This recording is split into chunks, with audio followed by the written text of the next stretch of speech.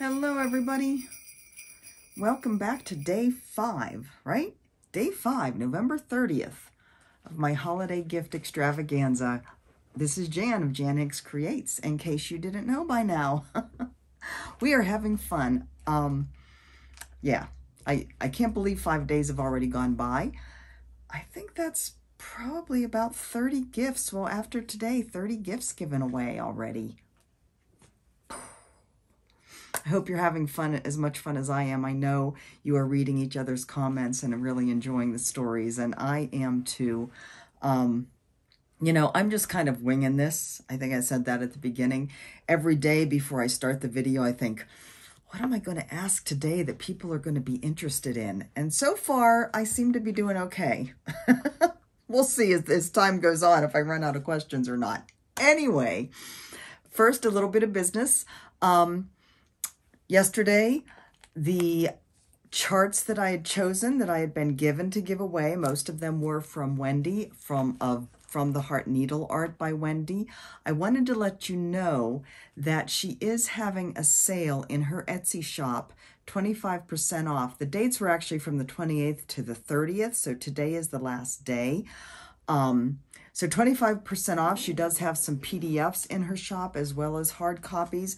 I will be linking that link below again today, so that if you want to check out not just the patterns that I have here, but you know, what else she has in her shop. I totally encourage you to do that. So yesterday's question is about what other fun decor do you have in your home besides your cross-stitch items, or what is your favorite? Some of you kept with the Christmas theme, others went, you know, different directions. It's all good. I think it stirred up some more memories for you. Some of you had an easy time answering the question, and some of you had to think about it a little bit. So I thought that was kind of cool that I made you kind of look around and say, you know, what is my favorite thing? For many of you are quilters, and for many of you, the quilts that you've made or the quilts that you've been given, maybe passed down through your family, are your favorite things. Some of you mentioned that you like have quilts everywhere, like it just brought to mind a totally comfy and cozy feel, even like draped out on the front porch. I mean, it sounds lovely. Of course, family pictures are another big thing. We all have right now my family pictures are still in a pile in our bedroom because we haven't painted our bedroom yet. That's going to happen this weekend. Let's see, what else? Oh, antiques from antique furniture to furniture handed down through the family to, you know, everything from bottles to teacups to teddy bears. One of you mentioned that, or remarked, I guess, that, you know, back in the day, collecting things was a thing, right? And you just don't see that happening as much in the younger generations. They're much more minimalist. And I'm not sure why that is, but I thought that was interesting. I know certainly my older son, who is more established, is very much a minimalist, although he is collecting some art for his walls. So in that, he kind of takes after us because we do collect art. My younger son isn't established enough yet to collect anything other than bills that need to be paid.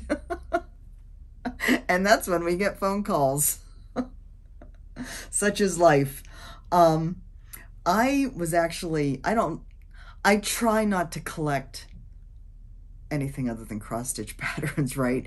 I am not a big collector because I don't like a lot of clutter and a lot of things laying around.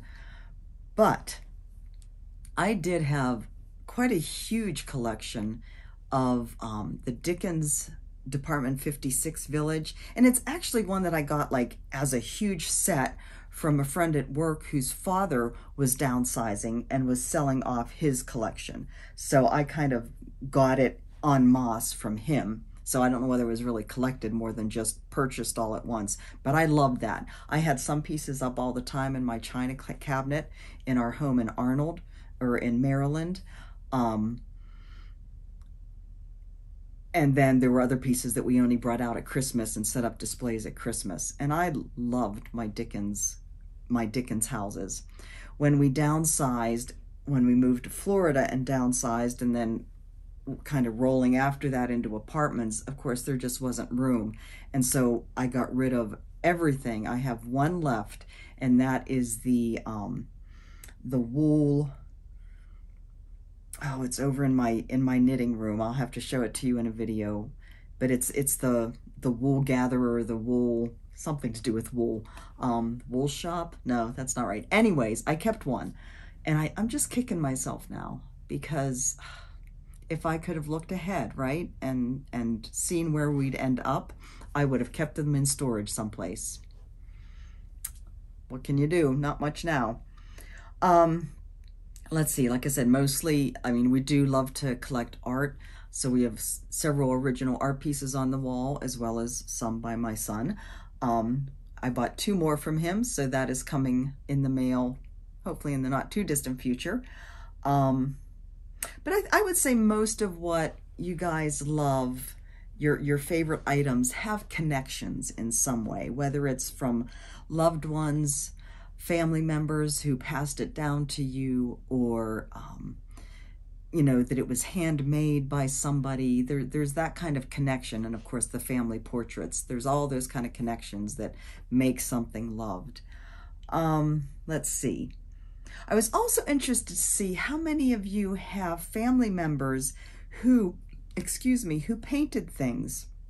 Many of you have artwork either from like grandparents who painted, sisters or other family members who painted, or even children like my son, children who've painted, or of course, you know, the wonderful artwork that we get from our children when they're in school and they're doing projects. So all those things are hanging on our walls, and that is awesome. All right, so time to, I have the burpees this morning, excuse me. Time to give away what we did yesterday. So first up, we have the 2 charts. This is number 1, the 2 charts from from Wendy's monthly Quaker series. So she has just started this, right?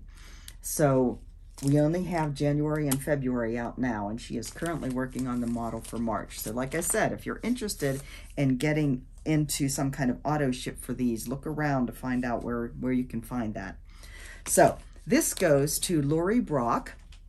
She says, my favorite decor item right now won't fit on your wall shelving, but I love switching it up by season. It is a 3-level tiered tray.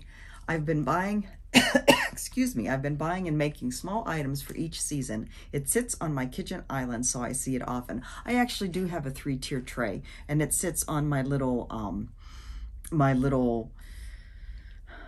table thing in my foyer. There's a proper word for that, but it's not coming into my brain. Anyways, yes, I do have one of those that I decorate each season with the smalls and stuff. I actually just put it back together. They had taken it apart whenever the movers packed us out, and I actually just put it back together and decorated it for Christmas the other day. Yay, go me. Number 2, Berry Blossom Sampler. This is going to Carrie Graziano. My favorite items to decorate my home with are photos of my family, especially my children. I love to see their growth and accomplishments. Amen to that. So the photos that I have waiting to be hung in the bedroom are everything, I mean, parents' photos for the both of us, Mike and I, but then the boys' photos everywhere from their first baby pictures on up to their high school graduation pictures. So yeah, love that. Number 3 is the Black Sheep Sampler. This is going to Laura. Laura says, I truly treasure the artwork that both boys have done in their earlier years at school. I plan on hanging most of them in the living room to be seen every day. That's awesome, Laura. I don't know that I kept, well, I did keep their artwork for a while. Ben's especially, because from a young age, he was very good. I don't know what happened to that, you know? Yeah. Anyway, moving on. Number 4 is the stitch cards from Bee in My Bonnet, Lori Holt. This is going to the Gem Stitchery. If the picture frames I want ever come back in stock, she has her eye on something, then I'd have to say my most favorite decor item would be black and white photos from my daughter's birth. Very tasteful because they'll be off to one side of the kitchen, but just very special, tender moments between my husband and I and our baby girl. That is a really cool idea. You know, just some simple black and white pictures, but to keep that memory going. I love that. All right, first baby stocking. This is number 5. This is going to Patricia Clark. Patricia says, my favorite wall decor is a pic of my sister, her husband, and my husband, who have all passed away. It's a picture of our cruise to the Bahamas. My niece framed it and gave it to me for my birthday many years ago. That is very sweet, and that's the kind of thing that I was talking about, all the memories that are associated with the photos. In fact, one of you had a fantastic idea, and it's like one of those light bulb moments that it's like, why didn't I think of that? You had said that you create shadow boxes from little things that you buy on trips that you and your husband do. And, you know, all throughout the trip, you may be looking for small items to include in the shadow box. And you have a shadow box for every trip. And I think that is brilliant. And again, why didn't I think of that? And I'll tell you why. Why, you ask? I'll tell you why. I crack myself up. So you know that we are striving to hit as many national parks as possible, that we have the national park book that we get the stamps in. And when we go to get the stamps, we also buy the pins. And I have been kind of, I would say, haphazardly buying the patches for each of the national parks. And I say haphazardly because I've gotten some of them, and then there will be times that, you know, we'll be at the next park and it's like, well, what am I going to do with these? And I won't buy it. And then the next park, well, I like that one. I want it. I buy it. But I don't know what to do with them. That is a great idea. So I can get a shadow box and put the national park patch in, and maybe the pin, if I don't make it into a needle minder, and, you know, different things. I think that is brilliant. So thank you for that tip. I don't remember who said that, but I commented on your comment that it was a fantastic idea, and I do appreciate that. Okay, number 6, last but not least, Hello Little One card. This one is going to Mona Ortego. She says, my favorite decor item is my needle turn applique quilts. Now, I will admit that I haven't the faintest idea what that is. I know what an applique quilt is, but I don't know what a special needle turned one is. It sounds lovely though. Thank you guys for participating and for sharing with me. I do love hearing about these things. And there's so many of you who I would love to visit and see these things that you're talking about. They sound lovely. And yes, Rose, you are one of them. Someday I'll be heading up to your neck of the woods. Oh, look, a kitty just came in. Do you want to come and say hi? Did you have a little nibble? Come on, baby. Come on, don't just sit there and squeak. Come on. I'm in her chair, of course, so she wants me to get up. All right, so moving on to today. Day 5. Well, come on. You can come up here. There she is. There's a pretty girl. Say hi, Nina. She's a pretty girl. She's a sweetie pie. All right. Fur is going to be flying now. What's the matter, baby? I want to sit on your lap. Oops, I just tilted you. Okay, so today we have another 6. All of these are just charts, so all of these are open to international as well as US.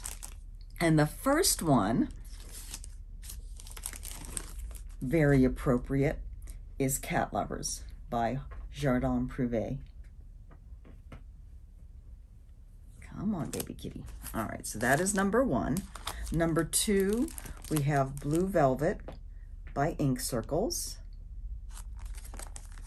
Number 3, we have All Dolled Up by Little House Needleworks.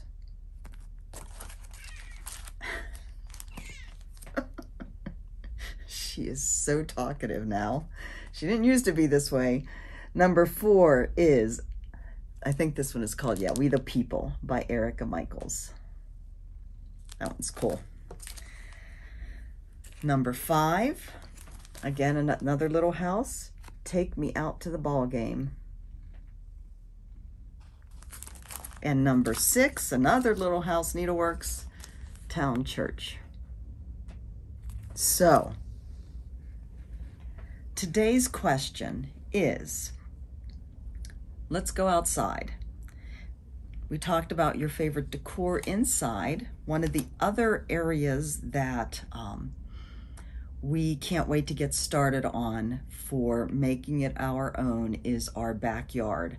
We have lots of ideas. Nothing's going to happen till the spring. What I want to hear from you is, what is the favorite part of your backyard, if you have one, and why? If you don't have a backyard, if you're in an apartment, is there a favorite part of your apartment complex that you like? I know the apartment complex that we were in Maryland had many different, like, little cozy nooks and sitting areas and recreation areas and walking paths. It was just a really nice complex. So does your apartment complex have something nice like that that you enjoy? Again, outside. If not, is there a special place in the home that you grew up in, or one of the homes if you moved a lot? Or if you live in an RV, can you tell that I've lived in all these different places so I can relate? If you live in an RV, do you have a favorite RV park? I'm going to tell you about a couple of my favorite RV parks. One is in the town, I believe, of, I'm going to say this wrong now, Chocoloxy, I believe it is. It's on the western edge of the Florida Everglades, and it is a very nice RV park that is basically on a peninsula, so surrounded by water. We had a beautiful couple of days there on one of our trips. On the same trip, we were in an RV park, actually a KOA, not far outside of Fort Lauderdale, called the Lion Safari KOA, because it was right outside of a park, a thing, I don't know what to call it, called the Lion Safari. And this is one of those drive-through safari places. This KOA was right on the outside, and it was amazing. Again, we just stayed there like 2 nights. So the morning of the day that we were taking the tour through the safari park, Mike was outside cooking breakfast on the grill, and you know, I was outside helping him and just kind of hanging out. You could hear the lions roaring as they were feeding them. They were getting their breakfast, right? And you could hear the lions roaring, and it was amazing. The other amazing one that kind of stands out in my mind is the RV park that is located on Lake Powell in Page, Arizona. Gorgeous, gorgeous setting. Love that place. We were there for a number of days, and just beautiful sunrises and sunsets. Oh, just gorgeous. All right, so that is it for today. 1, 2, 3, 4, 5, 6 again.